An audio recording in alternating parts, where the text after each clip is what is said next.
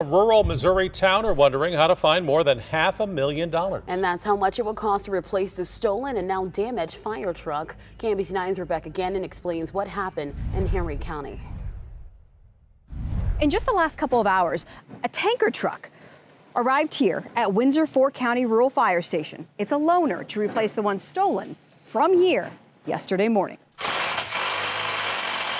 It was a busy Thursday morning at the Windsor Rural 4 Fire Station replacing a destroyed garage door, but nothing compared to what it was on Wednesday morning when someone drove off with a Windsor fire truck, driving erratically through town and ending with an arrest in a backyard. It was this tree stump that sheriff's deputies say ultimately stopped the truck and sheriff's deputies who ultimately stopped the driver. We certainly believe that she had some sort of controlled substance that was in her system at the time.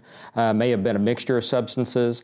There's always the possibility with substances too. Sometimes there's some mental health issues that are going on the same. Now, the Henry County Sheriff's Office says it is seeing more of this kind of behavior. Not necessarily stealing fire trucks, but definitely more bizarre, erratic behavior. And it attributes that to the increasing prevalence of drugs in the area. In Windsor, Rebecca Gannon, KMBC 9 News. The Henry County Sheriff says 20-year-old Jay Gibbs was the driver. She faces multiple felony counts and is set to be in court tomorrow.